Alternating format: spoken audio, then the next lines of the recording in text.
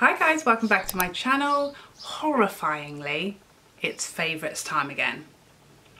Alarming. Now, I didn't really do a proper monthly favourites last month because I did instead my half year favourites, my halfway through the year.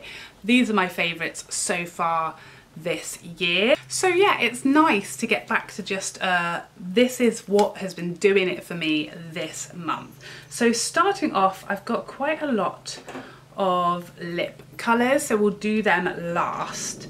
But first of all, my base that I have been loving so far in the hot weather that we're having here, heat wave after heat wave.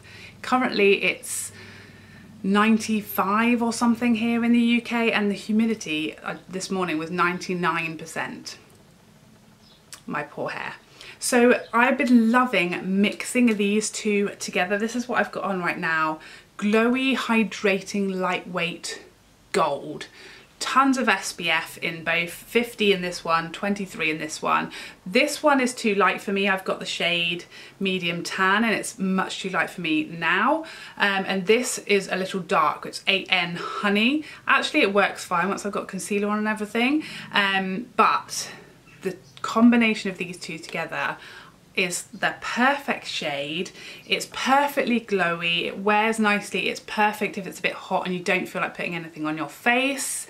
I really love this combo. Nice and smooth, hydrating, fresh, loveliness, like just really, really nice. The other one I've been using, I reviewed this recently. This is the Hello Happy Flawless Brightening Foundation. This is the mini size. I reviewed this one with a sample and then I decided to pick up the mini in a different shade. So this is the shade 6, which I much prefer.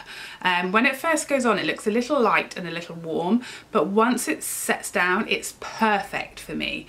This foundation, I am loving it. It's like my favourite hot weather glowy, light, hydrating foundation ever. I'm definitely going to be purchasing the full size of this one when it runs out. I love it. I don't think I'll use it in the winter, but at the moment I'm loving like a fresh, natural, healthy, glowy base. And this one is just heavenly. So hydrating, wears very well, glowy, stays the perfect level of glowy for me without being wet or oily looking and without transferring everywhere. It's not transfer proof, but it does wear nicely and it's not coming off everywhere like some foundations. I really grown to love this one. I think it's easily Benefit's best ever foundation. Next up, the Double Wear Concealer. This is the Radiant Concealer that I reviewed recently. Might be my favourite concealer of all time. I'm still trying it out against the Jeffree to see which one is my ultimate favourite. This is like the Huda concealer and the Jeffree concealer had a baby. So it's got the more natural finish of the Jeffree, but it's got the coverage of the Huda. And it doesn't crease. I've set it, most of the time I set it. In my review, I set one side and not the other, and it's fine both ways, but obviously it creases more if you don't set it, but it will age you a bit more if you add powder. So it's really your preference. I love it either way. It's phenomenal, a great 10 mils, which is a really good deal. I think it's phenomenal and lots of people are gonna love this concealer, especially more mature skin types. Moving on, some cheek products. So a couple of new cheek products. I think I've had these a month or so now, so plenty of time to try them out. First up, this is the Anastasia bronzer in the shade Saddle. Obsessed with this. This was something like some amount really cheap on Cult Beauty, and I don't know if it's a mistake, but I think it was like £18 or something, and I saw it and I was like, that can't be right.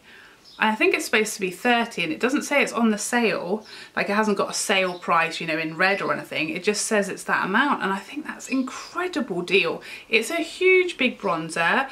At the moment I struggle with bronzers because I'm so tan, and either bronzers, they're too cool toned for me, or they just don't go with my tone, or they're too light. So I picked this one up hoping it would be dark enough, and it is perfect. It's such a buildable formula, a beautiful natural finish, and it blends like a dream.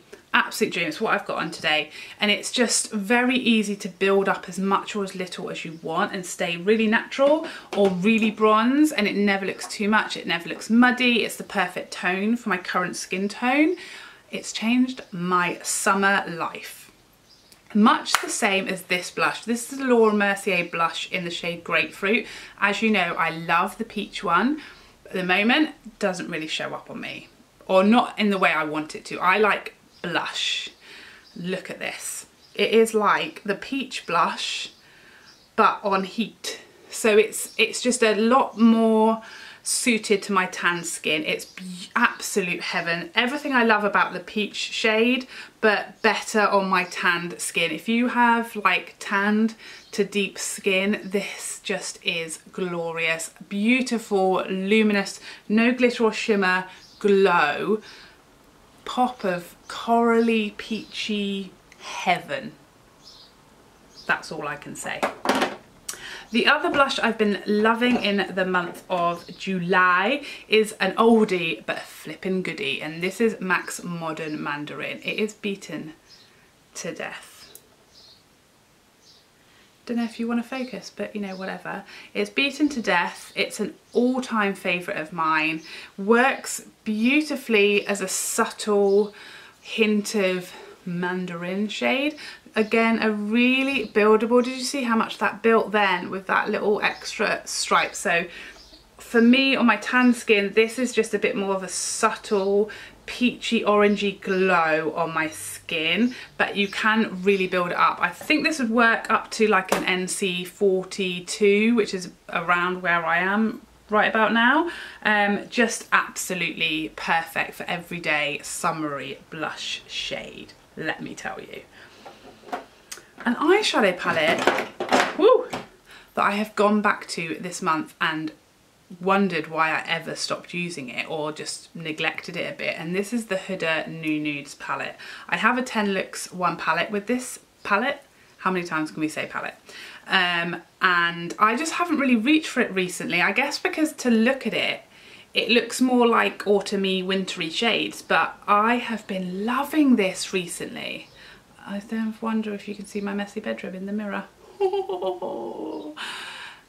I've been exposed. But I just love, I love the more subtle colours at the moment. So Teddy, I love a little bit of Secret. Tickle looks beautiful on more tan skin, just as a sort of crease shade. I love using the concealer. Bare, sorry, can't read, is great on my brow bone at the moment, just used really softly. All of the shimmery shades are just glorious, and I've been reaching for this a lot in the last couple of weeks. A mascara that I reviewed, this is the Too Faced Damn Girl mascara. I love this mascara. It did not beat my Monsieur Big. Monsieur Big is still my heart, my soul, my soulmate, my life, my love, my everything. But this came pretty close. I didn't like the huge, well, I appreciate the huge ginormous brush, but it is a little tricky to maneuver because it is just bigger than my head, to be honest. The size of this, look at it. It does make a flippin' good lash. And if you don't like how wet the Monsieur Big formula is, this is the closest that anything has come, I think, to being as dramatic as the Monsieur Big is. And the last thing before we move on to lip products, because I have a lot of those, this is the OPI Start to Finish Base Coat, Top Coat and Strengthener. I got this in my Influencer Vox box that I had last month, and let me tell you, I was shocked. I've never bought a base coat or a top coat in my life. I'm just not about the layering life. But this has made nail varnish, average nail varnishes that normally are like ruined in a day or two, last for weeks. I had my nails the same colour for like 2 weeks and I didn't even feel like I needed to do anything to them. It is amazing, and the fact that it's actually strengthening my nails at the same time, it makes polishes go on nice and smooth if you use it as a base coat, and I feel like it makes them really even as well, like with less coats.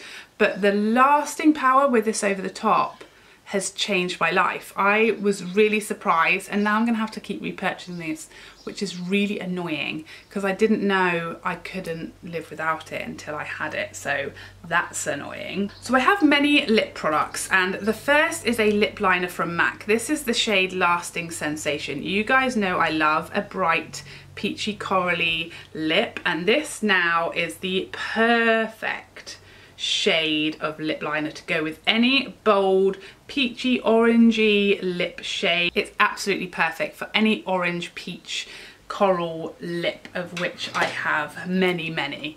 The first one I'm going to talk about is the one I've got on right now. This is Spring Break from Huda Beauty. The first like pinky lipstick I think I've ever really loved. It's just perfect. You could probably use that lip liner with that as well. It's just obviously a bit more of the orange shade, but with a bit of blotting I think you can make it work. As you can see, just a bright, perfect summer shade. Speaking of bright orange things, MAC's Morange I picked up fairly recently, and holy moly, if you want a bright orange, quite deep, better on sort of medium to tan skin, shiny, glowy, bold lip, Morange is your gal. I've also been loving this. I picked up from Pat McGrath. This is the shade Emmanuelle of her Blitztrance, and I didn't know if I was going to like this, you know, because it's described as a metallic, and I'm like, ooh, I'm not 14, so am I allowed to wear metallic lips now? Don't know. But then the packaging, I was like, I don't even care if it just sits on my desk, I'll be happy with it. And then I tried it on, and it's really not metallic in my opinion, it's just glowy. It just literally looks like either a gloss or a shinier lipstick, and I absolutely love it. Whenever I post a picture on Instagram wearing that lip shade, everyone's asking me what it is, because it is just so pretty and summer perfect. And of course I was going to mention this guy. This is the Lisa Eldridge Go Lightly shade. I've posted lots of pictures of this on my Instagram, and I've worn it in quite a lot of my videos. It is just life-changing. I believe it's back in stock again soon, or now, or any day, or maybe it's probably already sold out again, but oh my god, it is perfect. Bright peachy corally salmon pink. It is very buildable, so I think lots of skin tones will get on well with it, but I think built up, as bold as it can be on me, is an absolute delight. Now, if you didn't know, last month I won my second Charlotte Tilbury giveaway. So if you think Charlotte Tilbury's giveaways nobody wins, I factually can tell you that they do, because I've won twice. The first one was like about 7 months ago, just before Christmas, and then I won her Happy Kiss competition. If you think it's a fix, let me just show you my entry, because I think you'll all agree I deserved to win. That took me, I mean, it took them about 58 goes until I was happy with their kiss. Happy Kiss. But we won her entire collection of her Happy Kiss 2 lipsticks. I've already talked to you about Carina's Star. I think that was in my favourites, my previous favourites, because that is the one shade that I purchased for myself when the collection first came out. As you can imagine, it's kind of a darker, peachy, orangey nude. The other two favourites I have currently from the collection are Patsy Red, which I've definitely worn in some videos. Just a really nice, bright, summery red, almost like a sort of pinky red. Just perfect bright red for summer. I love it. This packaging. I've got a video swatching every one of the shades on my lips if you want to see the other shades. And Glowing Gen, which is like a darker rosy nude. I feel like this is what I wanted Pillow Talk to be. Pillow Talk is a bit light for my complexion, but this is like a darker version, which I love on my skin tone. So those are my 3 current faves from that whole collection that I won. I know they'll change when we get to winter. I know I'm going to start loving some of the others. I think I'm going to start loving JK Magic, and I'm going to love Angel Alessandra. Those ones in winter are going to be just gorgeous on my lighter skin. I love every single, there's not a shade in there I don't love and that I won't wear. These are just the ones that I love the most in my tanned skin. So there you have it. Those are all my July faves. Soz for all the lip products, but that's just how the cookie crumbles. It's summer and I'm all about the bright lip life. I hope you enjoyed this video. Please let me know what you guys have been loving through the month of July, and I would love to see you in my next video. Otherwise, take care for now. Bye bye bye bye bye.